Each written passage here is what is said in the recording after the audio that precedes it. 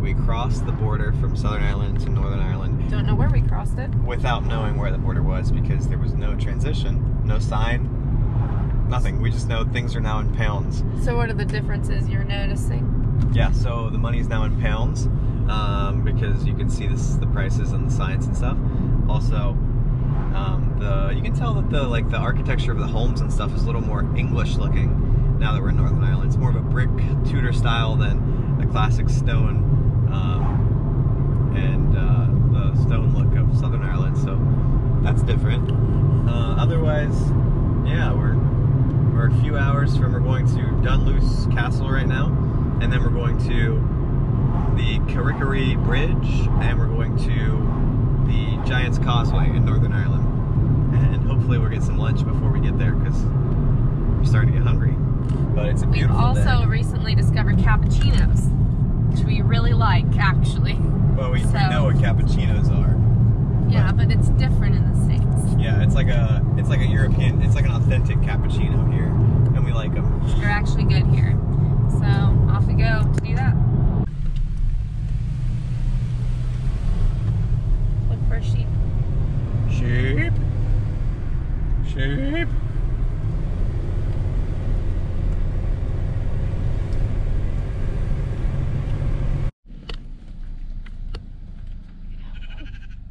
Bah! Bah! The wind started running towards me. I know.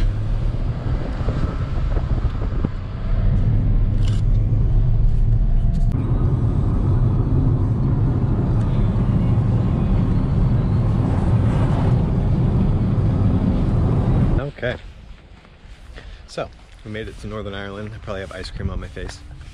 We are at the Giant's Causeway in Bush Mills. We just found a place to park and bought some ice cream. Cheers.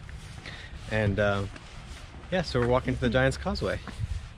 Hopefully we like it.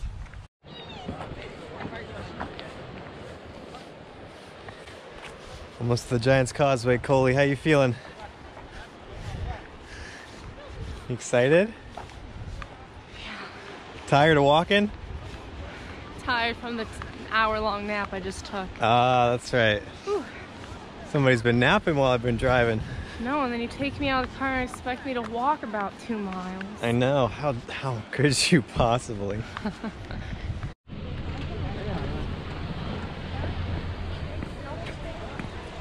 Watch your footing around here. I said, watch your footing around here.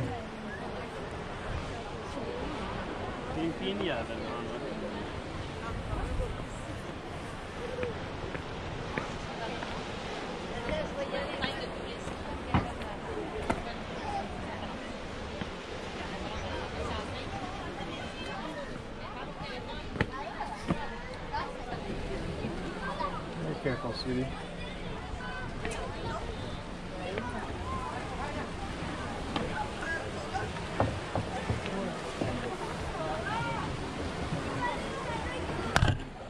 Okay.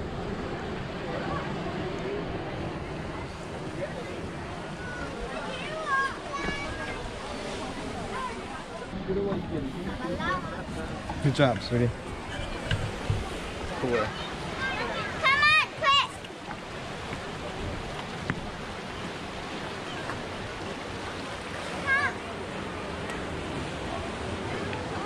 There you are, my darling. That's right. Alright. Here we are. See how they're almost like made for people to walk on, like steps? Isn't it cool? Because it's closed at night.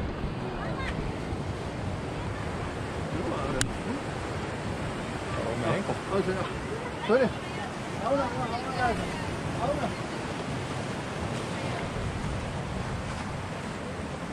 Really excited to hear the platforms.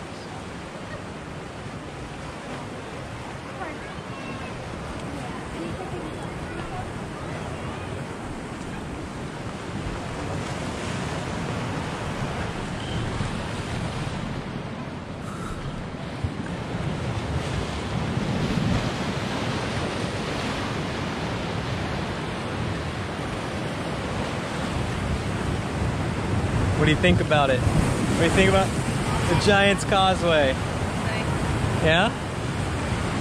Is it what you thought, or is it different? Different. Different? But they were all like the same shape. Yeah, well, they're still... We're just like random rock shapes. Yeah, you have to think of they're rocks, so... I mean, as far as rocks go, they're pretty impressive. I think, anyway. So it's like a... They're like a sort of a hexagon.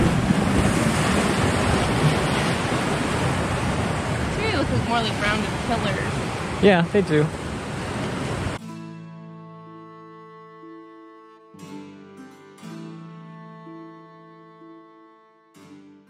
Okay, so we are going right now to cross the Carrick-A-Rede rope bridge.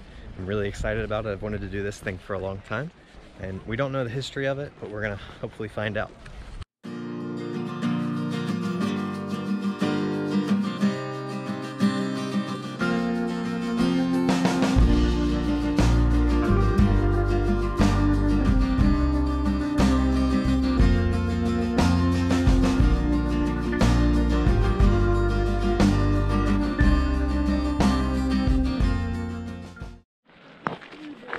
That little tiny island right out there, that's where we're heading.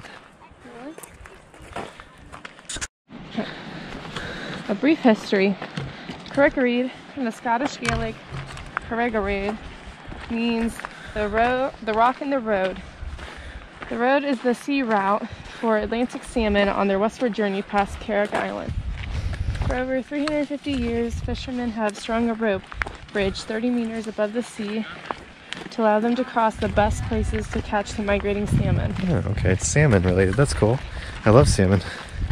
Crossed regularly by local fishermen, the bridge now presents a challenge to thousands of visitors each year who come to enjoy the same views and high thrills. Those who do succeed in crossing are rewarded with an abundance of plants and wildlife. So they built the bridge for salmon fishermen to get to like a better place to do their fishing? Pretty much. That's cool. We're getting closer to the rope bridge. What was it? 2 kilometers, something like that, of a walk, which is... No, are you serious? Yeah. Which is like, gosh, I don't know. Maybe a mile and a half? We don't really know kilometers. Or irregular. Or uneven. Oh, big steps.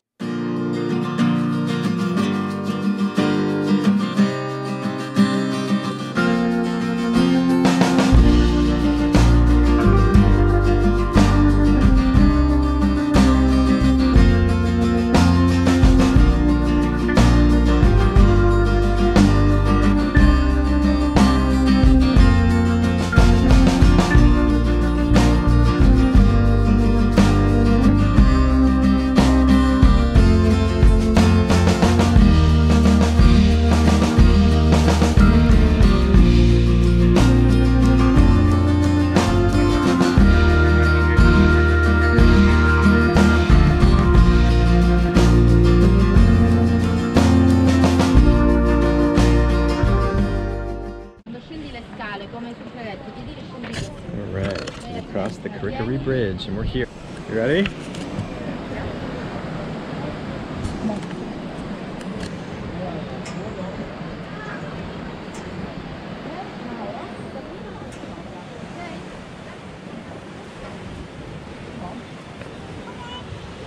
Oh, wow. Here we go.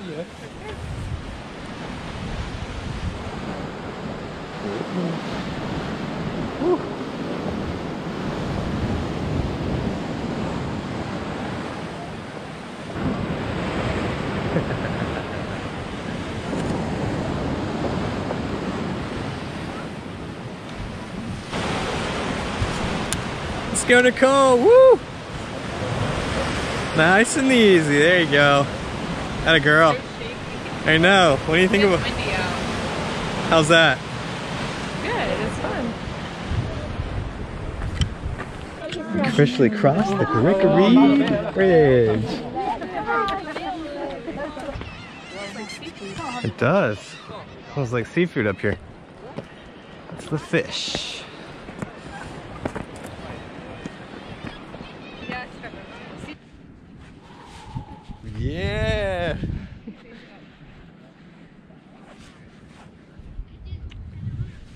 I don't think it was as scary as I thought. What do you think? Nah, it did shake. I'm afraid of heights. It shook pretty bad. But it did shake pretty good, but yeah, I don't think it was scary. I looked down, I was my like... only thing was like, if you're holding on, you're walking on the planks and holding onto the ropes, you're fine. But if you accidentally lost footing, you could stick your whole foot through that netting. It's really light netting. Yeah, it would be easy to fall through. Crossing the bridge together. 2 for 1. Oh gosh. You're okay, you got it. Oh my gosh, look, someone's foot went through it. Now that's a bit terrifying. Oh. If you really take time to think about it.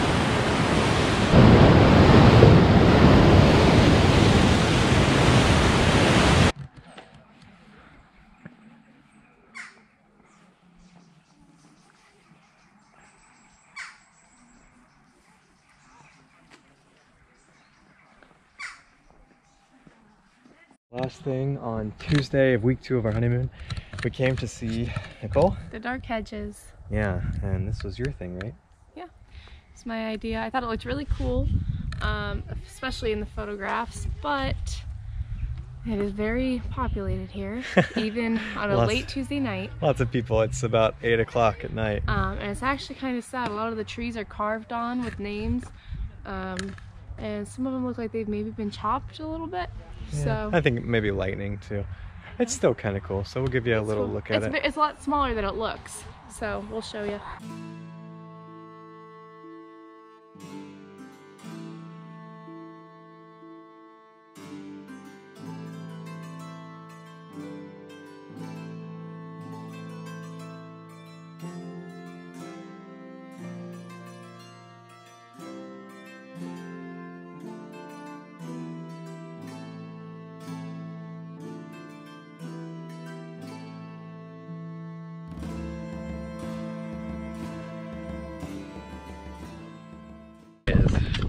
Today is August 15th. It is Thursday of our second week of our honeymoon.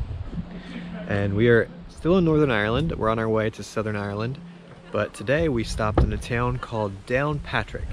And this is where St. Patrick's grave is. And we are at the Down Cathedral here. We just arrived.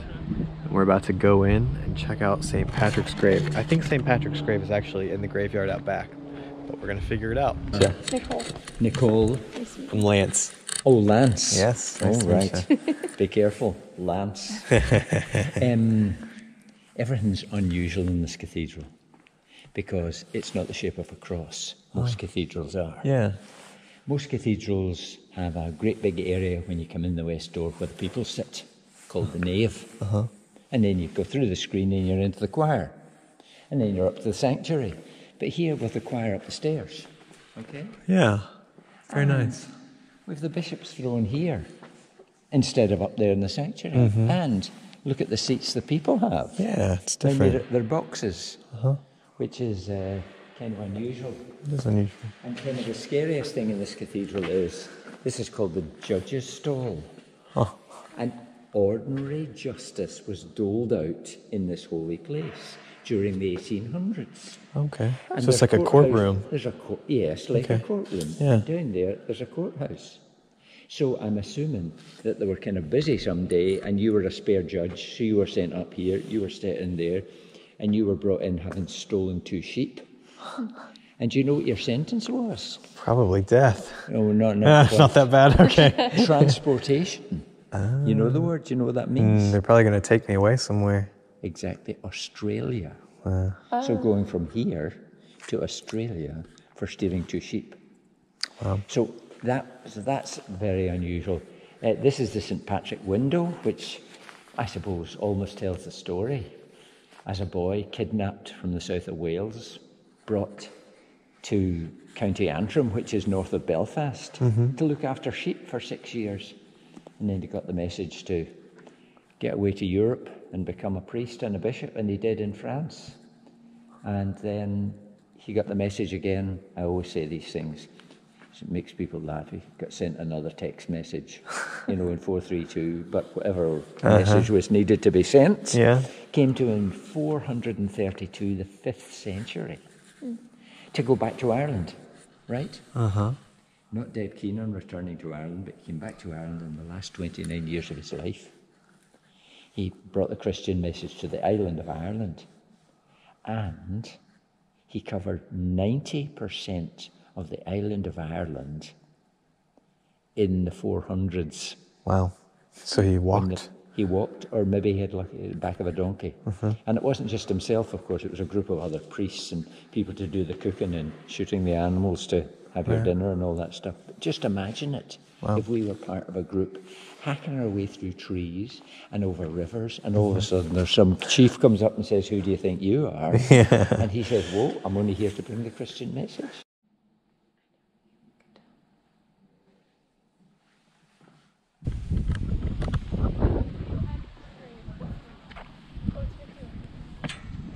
Is this it?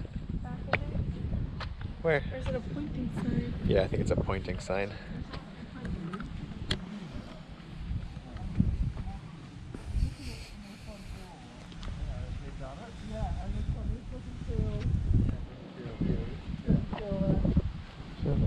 Oh, right here. This is it. This is it.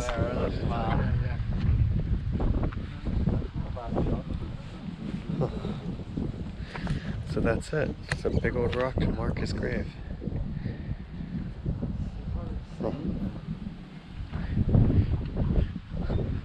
There it is, the grave of St. Patrick.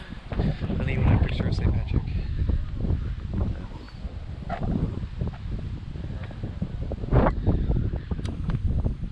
Alright, now we are going to Trim Castle. Nicole? Really excited to be here because this is where Braveheart was filmed with Mel Gibson, my favorite actor. Mel Gibson! I'm hoping there's like a cardboard stand-up so I can take a picture, but I'm not gonna get my hopes too high. Alright, so we made it to Trim Castle.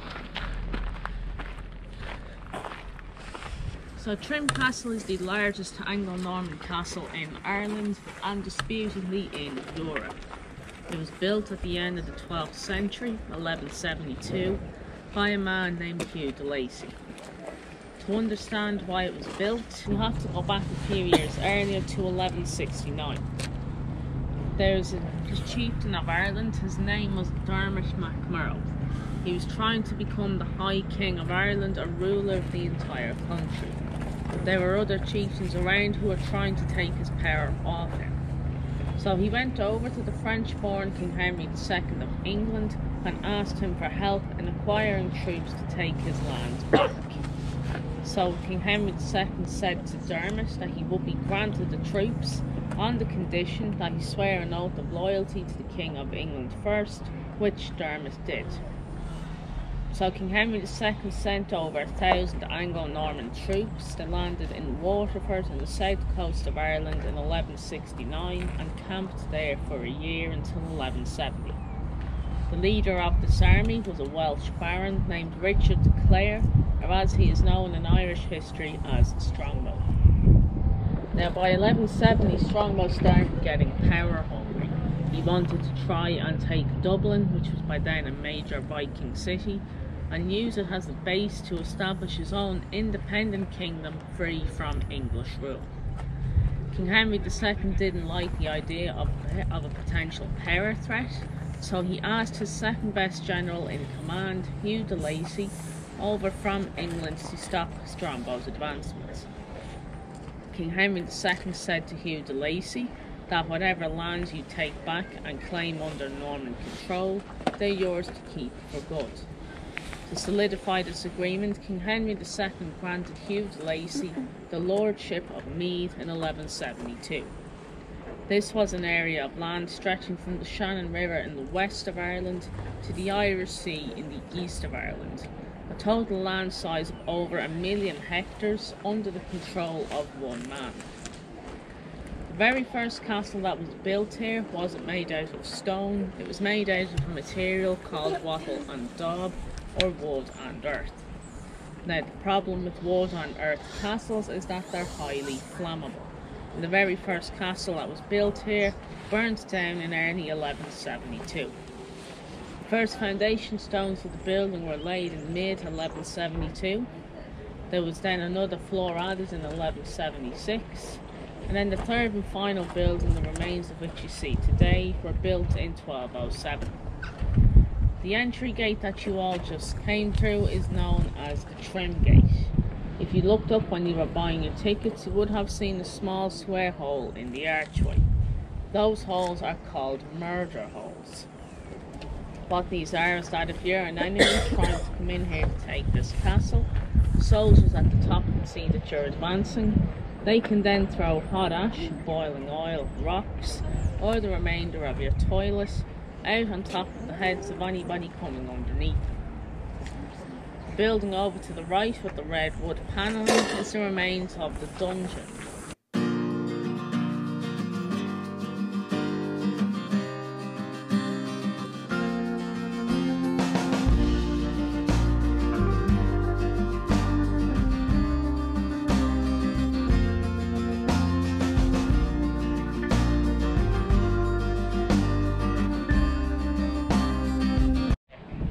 What part did you say that was? It's been a little while.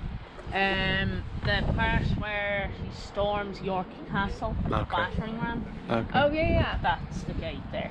Okay. Well. And hang on. Okay, so tell us what happened here, Nicole, So Mel Gibson stormed the gate. in the movie. Braveheart. That's right, in the movie Braveheart. Standing where Mel Gibson stood. Okay. We're gonna get locked in here, come on. I know we're gonna get locked in because they're closing the gates.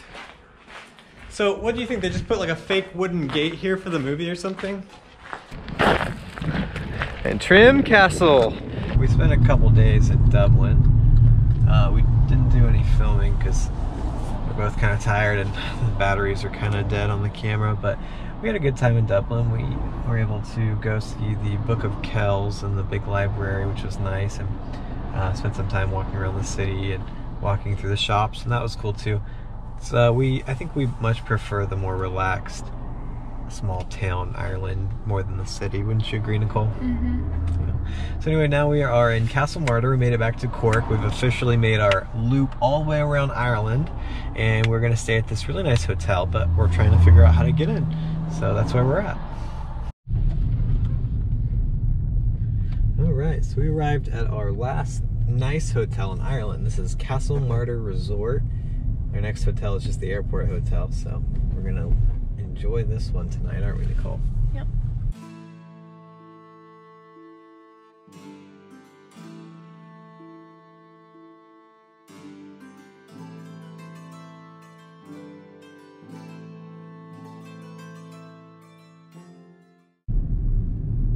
And here we are to our Castle Martyr Resort.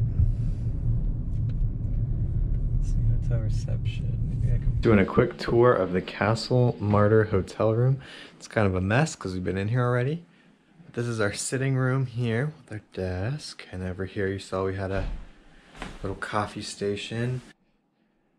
Biggest TV we've had yet in Ireland. Usually they're really small, but that's a nice one. Got our little hutch area, all of our closet space, and then the master bathroom here.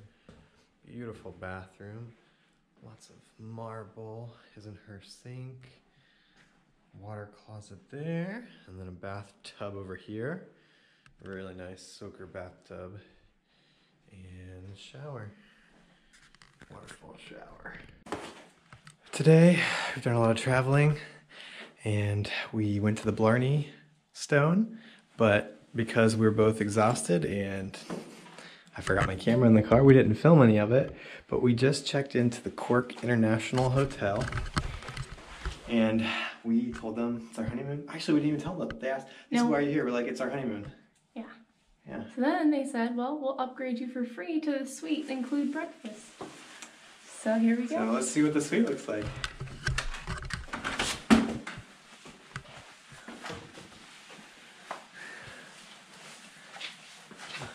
Ooh, the conference rooms. Oh. Multiple bathrooms. Oh, yeah.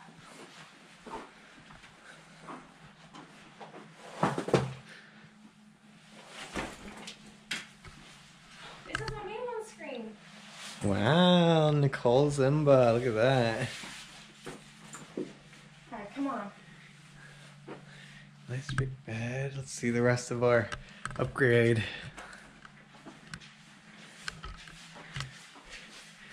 Ooh, dark bathroom.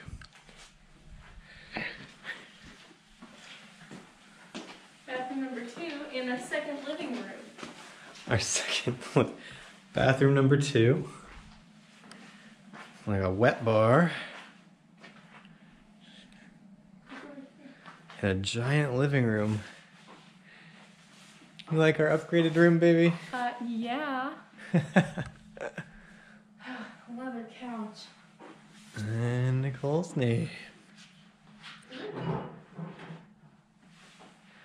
Alright, well. And freshly poured still water. Taking this puppy.